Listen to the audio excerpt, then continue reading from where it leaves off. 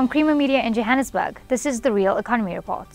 The brainchild and dream of former statesman Nelson Mandela, who encouraged society's involvement in the nurturing and safeguarding of children, the Nelson Mandela Children's Hospital will soon be launched.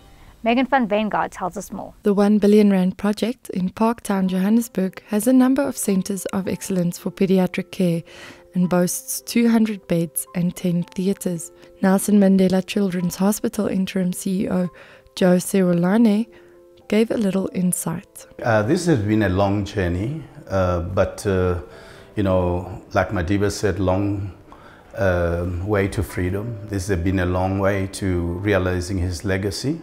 It has taken us 10 years for us to be where we are, from the feasibility study to actually the design, the construction, and now the opening. It has been a project that has been funded through donor funding, both local and international, and we just want to thank all our donors and even the children. We had 4 Kids by Kids, which was a fundraising that was done by kids at the various schools where they collected money, and we also had telethons where we asked the public. The project is a R1 billion project. We had to make ourselves a target from the trustees' point of view to saying that if not half has been raised, minimum, we cannot be able to begin the construction. In June 2014, we started this construction. Took us 24 months, on time, on budget, and we now have a fully equipped, fully built hospital. However, Serolane noted that there was room for improvement in future. We still have, obviously, a gap of other things that we would like to have in the hospital, and right now we have been able to raise, and what you're seeing around here is the work of 800 million that is coming from generous donors. Further, Serolane said that the hospital was not only centred around children, but around their families too. At this hospital, we are trying to create an environment that will be friendly to the child, and not only to the child, but also to the parents or the caregiver. We want everyone here to be able to feel that it is a healing place.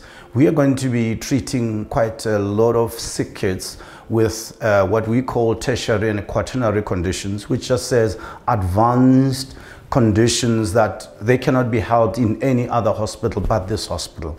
Therefore, you don't want to let the hospital look like a dingy place where actually it just worsens the mood. So what you see here, you would have seen the animations and characters around this building, is to just be able to create that environment where kids will be excited to come here, but they would not know that actually is to be able to also take care of them. So we'll make them feel comfortable, and their parents, and you will see that upstairs we do have family accommodation for those who come from far distance areas to be able to be close with their caregiver. We found that children do well in healing when they have the support structure around them. But I must be able to state up front that this is a referral hospital. It means no child will just be dropped by our doors, but needs to be referred by their hospital or their specialist, who would then talk to our specialist to see that that child needs to be here, and that child would be catered for irrespective of their ability to pay or not pay. That's Creamer Media's Real Economy Report. Join us again next week for more news and insights into South Africa's real economy.